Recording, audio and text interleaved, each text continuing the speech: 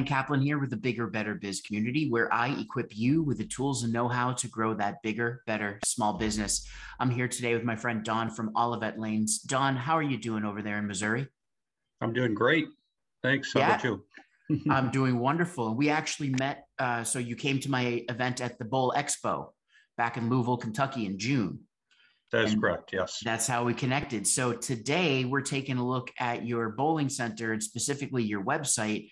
But before we even get into the technicals, I want to know your story, because what I found at the Bowl Expo is that a lot of owners or operators, you have some great stories, whether you're multi-generational, it's been handed down, you have a passion for the sport, or you're one of those entrepreneurs that saw an opportunity to innovate. So tell me your origin story for Olivette Lanes. Well, I've actually been in the business most of my life. 1 year out of college, I took a job with Brunswick, and as a trainee in their training management program, was with them actually for 27 years. First, I really tried it out because it wasn't anything it was for me, but I ended up in it for 27 years. I always enjoyed bowling, and that's what initially got my interest as a child too. I thought, hey, someday I want to own my own bowling center. Well, I lost my job for 27 years, and as I crossroads during the session of 2011, I thought, do I stay in bowling or make a change in my life? I just turned 50, and an opportunity to buy a bowling center came up. Wasn't on my radar, but I figured out how to do it, and it was probably a great decision because it'll be 10 years this September now in all of the lanes, and it's really changed my life. That's awesome. So, Congratulations. 10 thank I you. actually just celebrated my 10 years for the agency. So I know that's no Great. small feat. So happy anniversary almost. Wonderful. And today what we're doing is we wanted to look, I know that you said you've gone through a few different iterations of your website, which is very normal. A website's one of those things where business owners, especially you know your business, you know bowling, you know leagues and everything else. When it comes to some of this stuff, it's like, I got to do that. It's an obligation. But I was just presenting for Google yesterday and talking about how we're seeing more and more consumers that are turning online first when they're considering something, right? So the idea here is that this is kind of your digital experience. And in fact, knowing that you worked for Brunswick, of course, you're probably familiar too with Cubic AMF. I was just on the show Beyond the Frame with Jay Nephew, and we were talking about the same thing, how your website paints kind of that digital experience so that when it's setting an expectation, so that when people walk through your front door in Olivette Lanes, they expect the same thing, right? Right. So Absolutely. with that in mind, let me share my screen here and let me know. Are you seeing your website? I do. Yes, that is correct. Wonderful. So walk me through it. You had said that you just redid it just recently with a new agency. Is that right? The same agency. They Same have agency. a new Gotcha. template that they have a series of templates they use. Okay. And the first thing I'm going to ask you is this: what is your biggest goal when someone comes to this site? What do you want them to do? Well, ease in finding what they're looking for quickly, and I know they don't stand if they don't find what they need on your website. They're going to get off real quick. So, I mean, if they're going for open bowling, if they're going for parties, if they're just going for our hours, or whether it's food or dining, that they can easily access that. So I guess I'll rephrase the question too, because obviously, yeah, we want them to be able to find stuff quickly and navigate, which is good. That's user experience, very important for Google. For you from a business standpoint, how would you prioritize the things? Is it getting people in leagues? Is it getting people to set up events? Is it getting people just to come in and bowl onesie twosie? Well, company events are very critical for us. And that is a big chunk of our business, as well as, really all three: the open bowling, the events, and league bowling. But I think event planner, it's very critical to catch their eye and make it easy and have the information out there. And that's what I try to do group events. Yep. So the reason why I ask you is this, right? I had a feeling, right? Your corporate events, your team building events, schools, things like that might come and rent out the center. Those types of things are obviously big because you're getting a lot of people in there. Then they're buying food, concessions. You got your food and beverage now coming into play. So one thing that I would say is, even going back to your web design company, right now, when we look at the top navigation menu, you're following best practices, right? They've organized it into 6 main links. And then you have your drop downs, which is great. And I even love, we'll talk about SEO too, but how they broke out adult parties, work parties, so on and so forth. My thing is this: if parties are your big thing that you're trying to drive, you have it right here, party with us. But I would even see if you could have a button right here that says schedule your event or schedule your party. So the thing that we have to do is be very, very deliberate. And if we're trying to get people to schedule a party, right here, it's bowl with us, party with us, dine with us. So it's like a nice thing. Maybe they'll click, kind of, choose something. Right up here in the top, you have that leeway where you can add a button or even make this bolder in a different color just to draw more attention to it. So that would just be one of my suggestions there. Obviously, leagues are big for you too. The thing that I see that a lot more websites are using nowadays is a slider. With this template, did you have the opportunity or the option to use a slider instead? Had sliders on the previous version, and I'm not real sure what the rationale was for not a slider. Okay. So you can go either way, right? Here, we've got this idea that you've got those 3 main things that you want to push: parties, leagues, open bowling.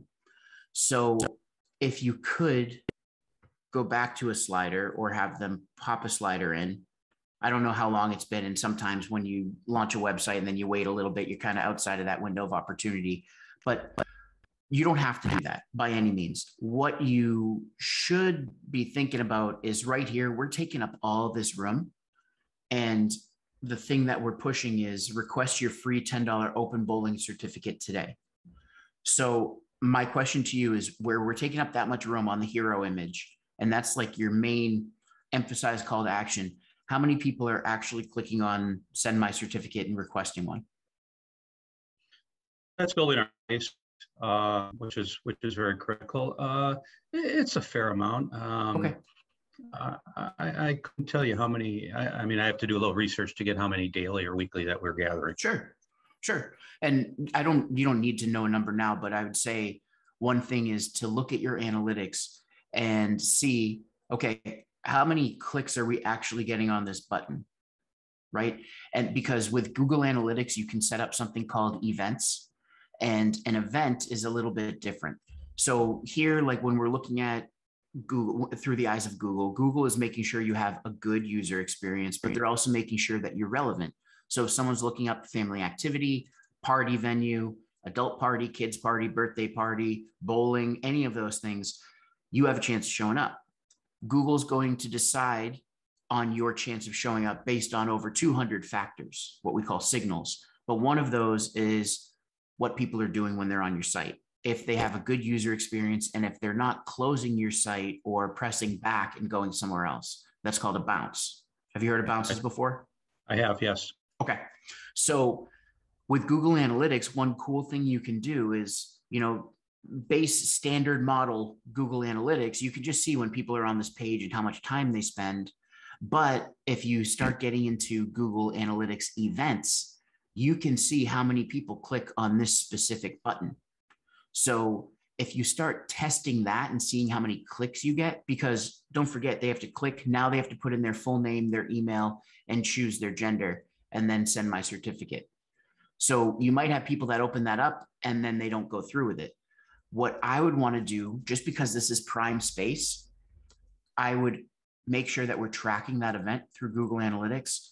And then I might consider changing up the verbiage. Instead of request your free $10 open bowling certificate today, hey, get $10 towards your next open bowling session. Claim yours now. So if you can measure it and let it create a baseline for a month or so, then change up that copy and see for the next month if you get more conversions, so that we can always be testing. Does that make sense? It does, yes, absolutely. Okay. And then let's go down. We've got your about. Love your graphics as well. That's awesome. You got the summer program going. Pop that in for jobs, bowling leagues, open bowling. And then we've got these three. Okay, so we have 6 things down below. When you talk to your web design company, maybe they can, this bowling league and this open bowling, it looks like there's just space for something else. So maybe either like stretch it out or something just so it fits the screen a little bit better because it looks off. You know what I mean? How it goes from center to left to this. Right. And then you've got this form, which looks like a jot form or something like that. So this is just your contact form, right? Correct. Yes. Okay. So we embedded that on the site.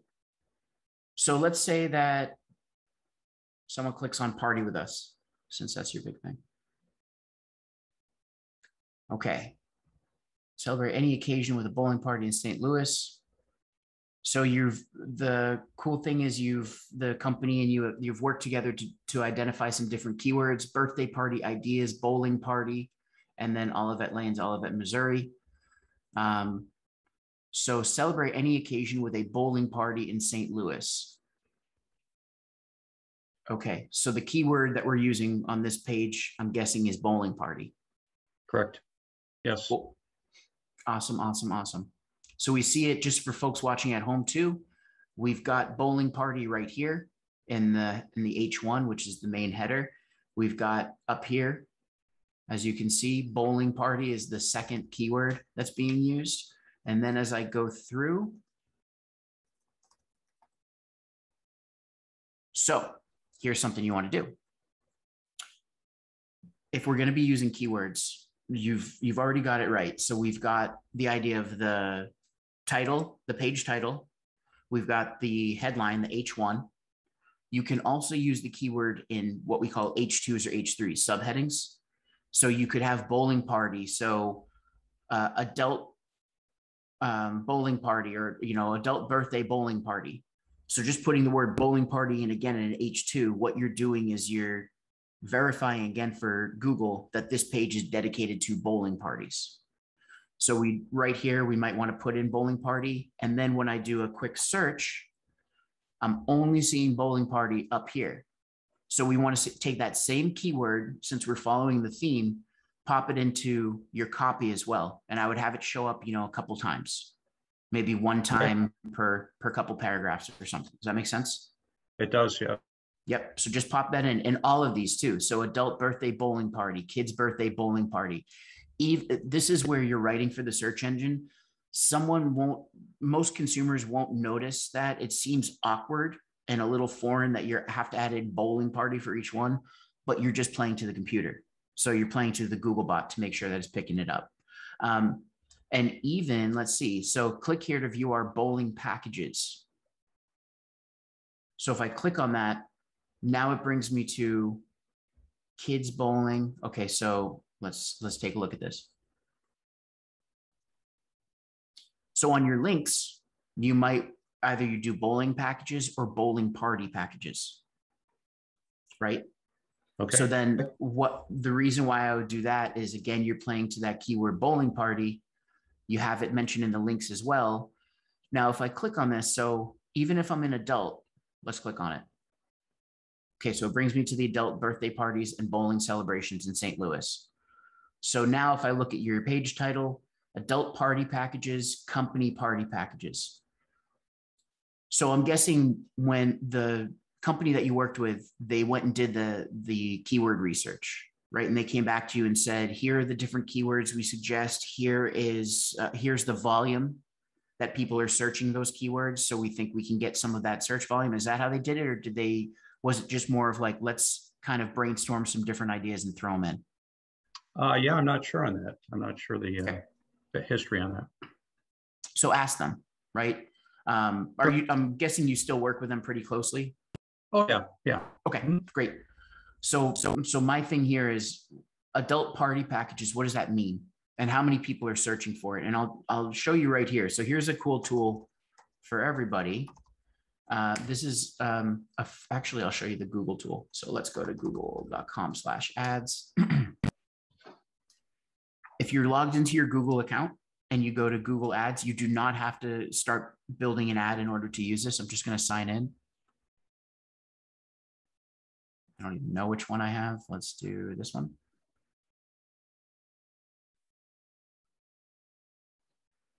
Once you're signed into Google Ads, Don, there's a tool here. So under the toolbar, it's called Keyword Planner. So what this tool does effectively is it allows us to search for different keywords, and Google is reporting to us the average monthly volume. So how many people on average are searching for that keyword in a given month. So for instance, we did bowling parties. And then let's do adult party packages. Let's do adult birthday parties, kids' birthday parties, team building events, corporate events, work parties. Let's just look at those. So now Google's running through and it's going to tell us which ones have. So as we see right here, notice these are the keywords that we typed in. There's the average monthly searches, right? Okay. Are you seeing that? Yeah, so, yes. Okay. So bowling parties, 1,600 monthly average views. Not bad. Competition is low. So the competition shows how competitive your ad placement would be. This is more so when you're doing actual ads, but Right. it also shows you a lot of people are not competing for bowling parties. So that is potentially what we would want to be using, which we were using on the last one, right? The bowling parties. Now, adult party packages, conversely, only has 20 views. And the reason being, one thing that I was talking about yesterday in one of my events was this idea that whatever someone types in the search bar on Google, that's called a search query. So we can't dictate what they type in. We can only anticipate it. So, right. You know, for us, we might call them adult party packages in the office, but that doesn't mean they're searching for it. So we have to anticipate. So that's where adult birthday parties, you got 1,300, quite a difference. So that's where I would revisit, look at, if we go back to that adult page, I would probably take out adult party packages. The other reason why I say that is because I think when I hear adult party, I think of, you know, maybe some things that aren't so appropriate, right? True. Like, yeah. So we want to so adult birthday parties, you've got it right there. That's, as we saw, is getting 1,300 monthly average searches. So I would change it to adult birthday parties right there. And then the same thing, company. So with company party packages, I'm assuming it's going to be the same thing, low volume. So those are keywords you can have. You really want one focal keyword per page, because you're really trying to tell Google, this is what we're talking about. This is what this page is dedicated to. You can have secondary keywords like they're doing here, but I even think company party packages may not be the best one. So you can use Keyword Planner to find some others to supplant it.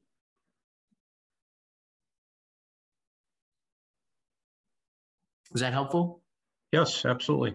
Okay, wonderful. Okay, so click here and save on your next party. Brings me to the contact form. So I'm actually wondering, you know, we have right here, click here and save on your next party. It brings us to the contact us form. I'm wondering if instead you could just put the form right on this page. So you don't need people to go anywhere. It's like, just fill out your info really quick and we'll contact you about your next event.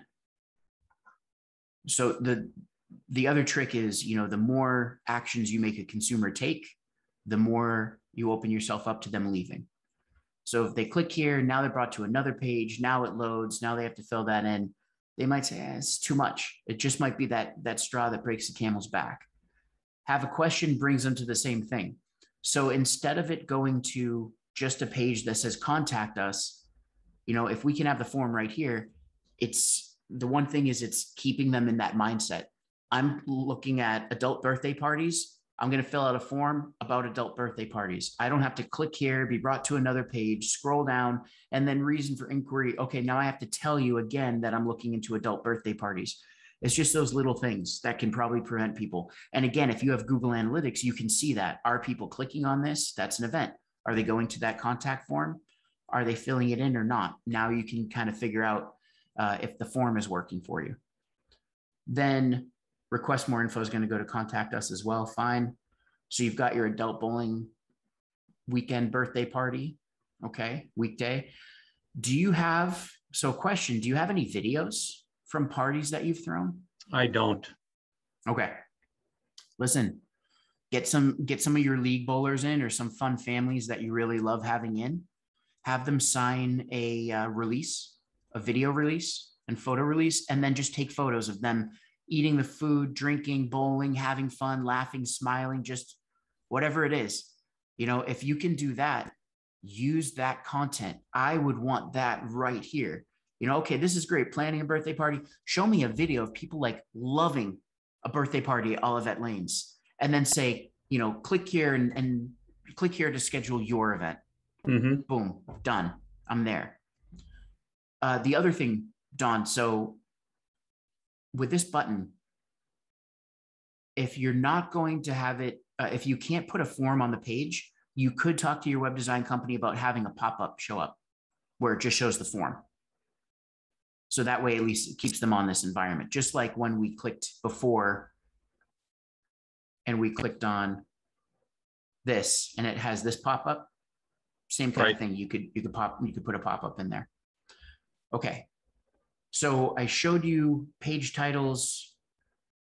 We looked at, you know, doing keyword themes. The last thing that I'm going to show you, I know that we're not really getting time to go to your Google My Business, but I'll send you some resources for it.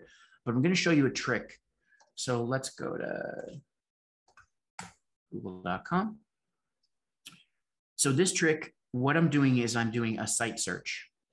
And the way that Google works, it's a giant index. It basically takes all of the internet or all of the publicly accessible internet, not the dark web, and it makes a copy of it. And then it throws it into an index that's like the index of the back of a book, except it's like trillions of times longer than a regular index. So when we're using Google, there are things called search operators. One of those search operators that I'm using right now is the word site : Have you ever done this? No. Mm-mm. Okay, this is pretty cool. So if you use site : and then we're going to type in Olivette, if I can spell it, olivettelanes.com. What I'm doing is I'm saying to Google, I want you to search in your index for anything at this website. So show me all the pages that are indexed related to site Olivette Lanes. Now I'll click on Google search. So it shows me 84 results. The first one you're always going to see is Google Search Console. I'm guessing your web design company installed this. If not, they should. I'm assuming that since all of this is showing up, they probably did.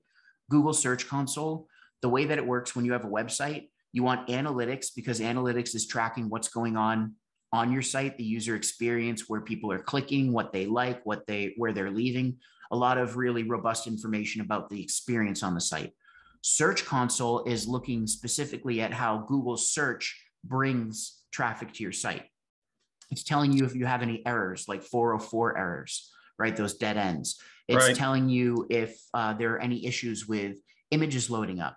It tells you all, it's like taking your website for a Jiffy Lube, you know, multi-point inspection. So I definitely make sure that you have access to Search Console or ask your web design company if they did do that. Very easy to set up. So with this, the reason why it shows up there is because if you make any changes, let's say that you go and you change that adult birthday party idea, you take out adult party packages and do adult birthday parties. Well, you have to go to Search Console and you say, submit sitemap. That's going to say, hey, Google, come over here. We just changed our site index again so that you can re-up and basically refresh your search results. So we've got, this shows what the site search shows is every page that's indexed by Google. It shows your URL that you're using, the page title, and the page description. Without diving too much into the minutia of it, the thing here is that we want to make sure that when we see a certain page, for instance, birthday parties, if the keyword is birthday party or birthday parties, then we should see it in the URL, we should see it in the page title, and we should see it in the page description. Right here, we see birthday parties, so that's good. We have birthday parties right there, and then we just have parties. If I click on that page, it's just the parties page, right? Where you can set up the different parties. That's fine. Down below, if we go to, so let's say fundraisers, right? So right here, there's a few things. One, if someone's looking up a fundraising event or a fundraising idea, notice how some of your page titles have capital or title case, and then others are just all lowercase like this. So that might be the difference for someone that's looking. They might say, you know, I'll skip that one, go to the next one, just because they're nitpicky about grammar and having title case. It's the smallest things, but these kind of details add up. And when I see more of them, Olivette Lanes is the #1 destination for school outings in St. Louis. We want to capitalize those things. That's me being nitpicky, but seeing this stuff over and over again. And then we also got, let's see. So your page description here, bowling is fun and easy way to raise money for your group or organization. At Olivette Lanes, we host many fundraisers for churches, schools, sports teams, so on and so forth. Okay. So when we're talking about keywords, the way that I would do it is this. I would go to Keyword Planner, which we looked at before. What I would do is I would actually start, I would type in fundraising events,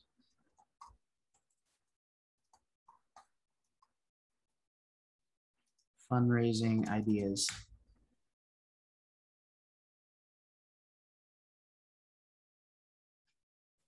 You see this one right here?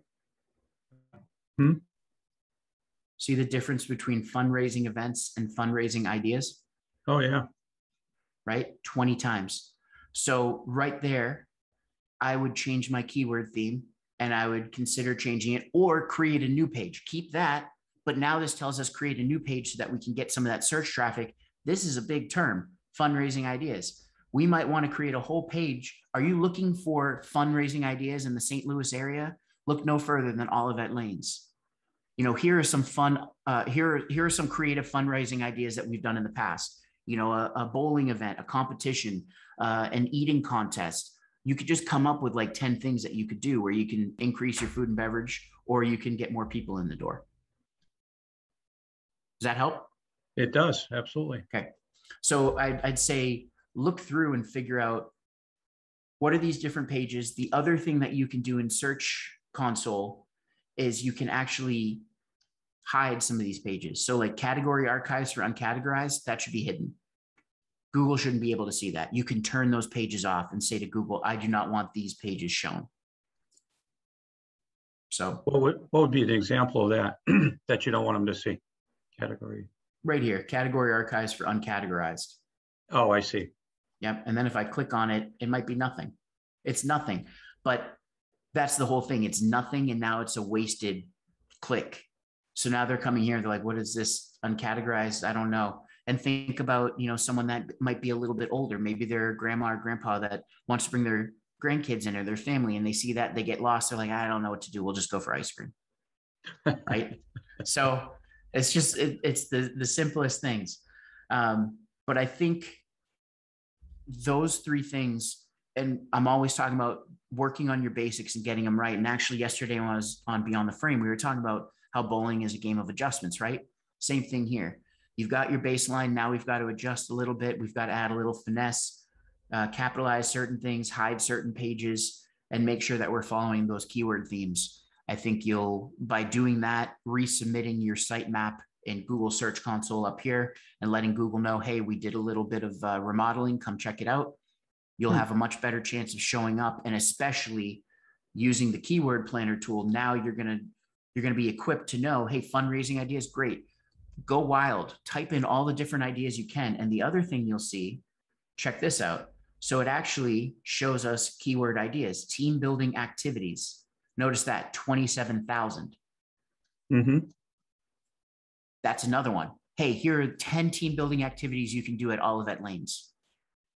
A whole page dedicated to it. An email you send out to your corporate clients. You put it up on social media and link to it. Send it out in an email campaign. There you go. Now you're going to kind of chum the waters and see if you can get some team building events coming in the door. Was this helpful? Absolutely. Okay, wonderful. Do you have any other questions before we sign off? No, I'm glad we're recording this because yes, I go back. That's why I do it. That's why I do it. No worries. Yeah. No, not at this point. So good. You've got your marching orders. Also, I'm going to send you some resources so that you can pick away at your Google My Business and your business profile on Google. I have a great webinar that I'll send you, and some different resources that you like, links and articles, so that you can really chip away at it. I think just doing these things, you'll see a difference. And also, once you build these, and especially if you're looking in Google Analytics, you're measuring it. Let's say that your fundraising ideas or your team building activities page is getting a lot of play. That's where you take the next step and then consider, do we want to put some ad money out there and try to get people that are looking for those team building activities and drive them to a page where we're giving them, here's the full team building experience we give you when you walk into Olivette Lanes. Boom, boom, boom, boom. Here are 10 things we're going to do. Here's the food and beverage package you're going to get per person. Here's the cost. Sign up now or contact us. Call us if you want to learn more. Done. You just made it stressless for them. Great. Okay. So let me stop sharing my screen. I want to thank you so much, Don, for joining us today. You're welcome. And everyone, thank you. Everyone watching at home, this has been another Blueprint Strategy session on behalf of Bryan Caplan Marketing and the Bigger, Better Biz community. Until next time, I hope you stay well, stay healthy, stay happy, and here's to your success.